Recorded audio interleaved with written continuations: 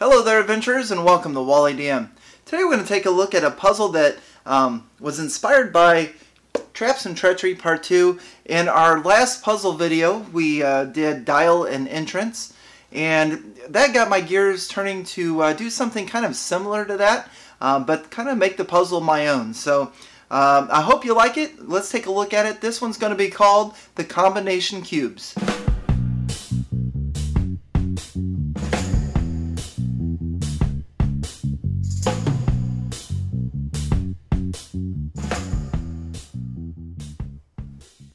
Okay, so for this puzzle I have in mind, I want to put it on a treasure chest, but of course you could use this for a door or anything else that might be locked and could be opened by rotating a couple cubes. Think of like a briefcase. You know how you dial the numbers on a briefcase and then hit the two buttons on the side and it pops open?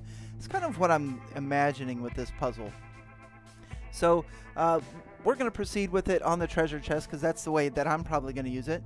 So the players are looking at this treasure chest and it's got a lot of artwork on it, and they may have found a key already, or maybe I have the key sticking in there. So this is a treasure chest and they come across it and there's a key in the lock and it looks like it just needs to be turned, but to the left of the key or to the right of the key or what have you, there is a 3-cube combination puzzle, and I'll show you what I have in mind.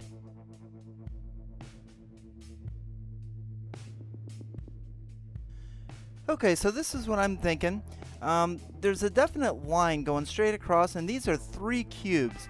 And think about the cubes as being able to just twist them. So there's going to be 4 different sides of the cubes because they're mounted on this wire thing. So you're not going to get this side or this side of the cube, but you can rotate these cubes and get 4 different sides. So each side on this is going to have 2 letters on it. So there'll be 2 different letters on this one for each 4, 2 different for each 4 here, and 2 for each 4 here.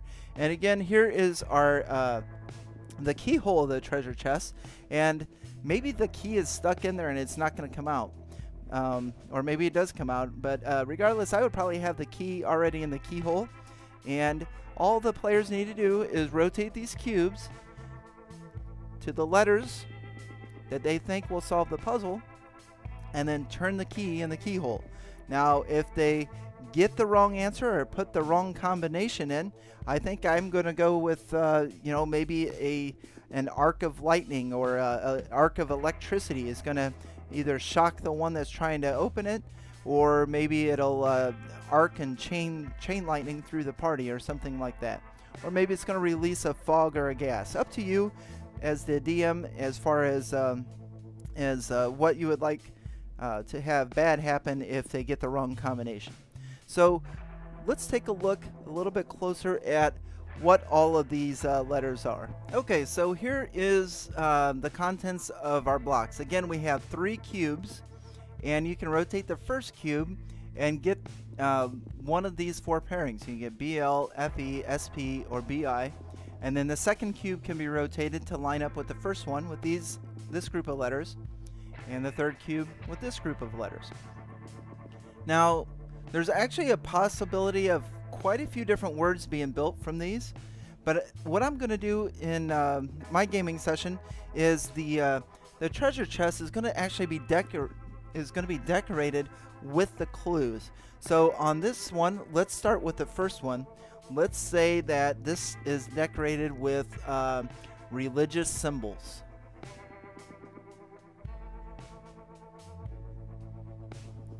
Okay, so we have religious symbols. So looking at the letters we have available here, would you be able to rotate and create a word and then turn the key based on the clue religious symbols? For fun, let's also take a look. Maybe there's another treasure chest somewhere else in the same dungeon that you can use this same puzzle on, and there's one that's just filled with cats. So there's pictures of cats all over this one, and there's another one that has all kinds of swords and knives, and then the last one, a little bit tricky, but maybe a type of a shovel. So those will be the 4 different themes for the puzzles, or for the treasure chest. So we've got 4 different words that can be built here. Again, I will probably present them one at a time. So we'll have a treasure chest here with decorated in one of these 4. So maybe it's got religious symbols on it. Maybe it has a bunch of cats and mountain lions and, you know, house cats, stuff like that on it. Maybe it's got swords, short swords, knives, daggers, and then this last one, a bunch of flat-tipped shovels. So there's are the clues, and if you'd like to work through those, you can. Go ahead and pause the video now if you'd like to figure them out. Did you get it? Cool. Let's take a look at the solution. So what I've done here is I've just put the letters on. This is a just a regular storage counter box. This is a 200 count box that you can get at your local game store. But what I did was I just made this so that my players can turn them. So as you can see there, they can turn the letters. And I thought that would just add just a little bit more fun to the puzzle. So let's take a look at the first one. So you would need to describe the treasure chest as having religious symbols and things of that nature. And I'll let you come up with the fine details. But the correct answer for that is bishop. So if they spell out bishop and then turn the key, then they're going to open the treasure chest. Our second one was house cats or mountain lions or things of that nature. The answer for that is feline. Our third one was swords and knives and blades. So the answer to that is blades.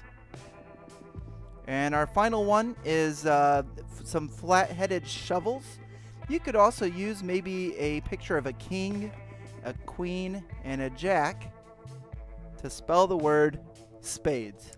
So once again, once the party members put the correct letters in there, turn the key, they'll be able to open the treasure chest safely with no traps triggering, and gather all that great loot and magic items that are hidden inside. So that was my puzzle, the combination cubes. And as you can see, it's very, very different from what we've seen in Traps and Treachery in the last puzzle. Again, I just wanted to make it my own. So you can take the combination cubes, and even though I put them on a treasure chest because I thought that would be kind of cool, you know, think of like a locked briefcase or something where you got to, you know, dial the numbers in to unlock it, and you know, click the buttons and it flips open and stuff. That was kind of my idea, thinking of this as far as a treasure chest goes. But you would be, you could put this on a door or whatever, whatever you think needs locked by a mechanism or a combination lock such as this. So that was my puzzle for you. What did you think about it? What would you do differently? And if your players are struggling, what different types of clues would you give to help them solve the puzzle?